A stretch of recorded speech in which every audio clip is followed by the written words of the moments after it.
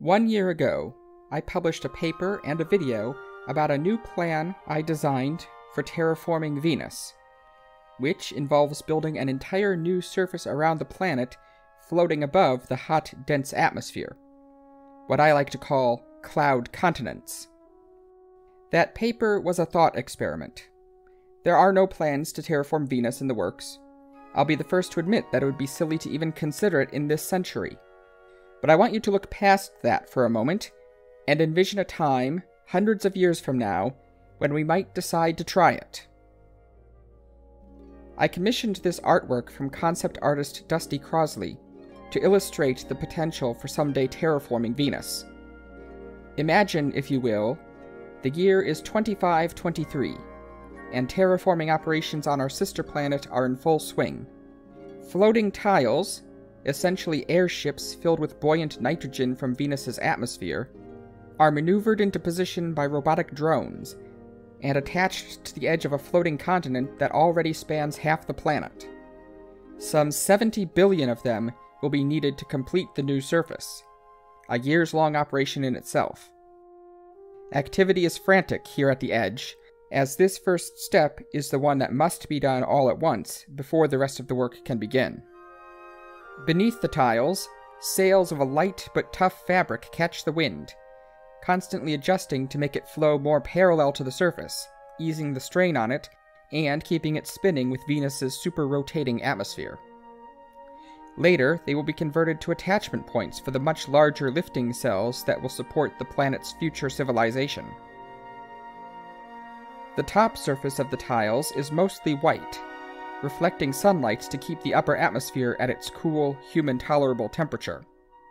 Eventually, about half of the tiles will be covered with solar panels, but only a few of them have been installed so far, just enough to keep up with operations. The vast solar farms that will power the conversion of the atmosphere to oxygen will come later.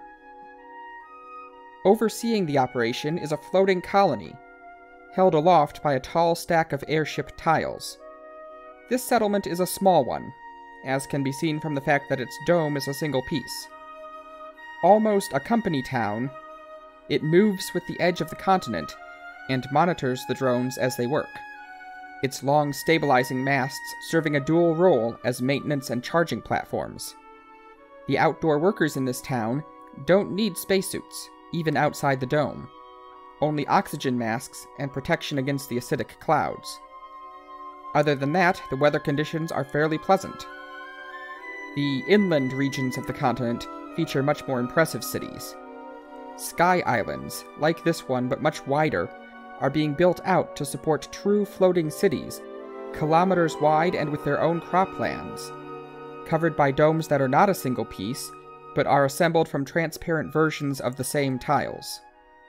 A chain of these sky islands has been built around the North Pole to oversee the robotic mining on the Ishtar Terra Plateau, which, along with the atmosphere, supplies most of the raw materials the colonists need. Except one. In the distance, you can see a ship entering the atmosphere, aerobraking as it comes in to rendezvous with one of the northern cities. This is a tanker ship from Earth, carrying the one thing that on Venus is always in short supply: water.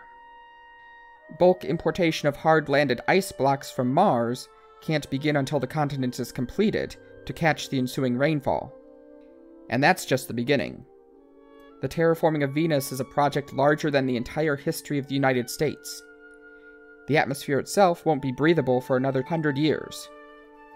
But to the people of the 26th, 27th, and 28th centuries, if we're very lucky, perhaps it will be within our grasp.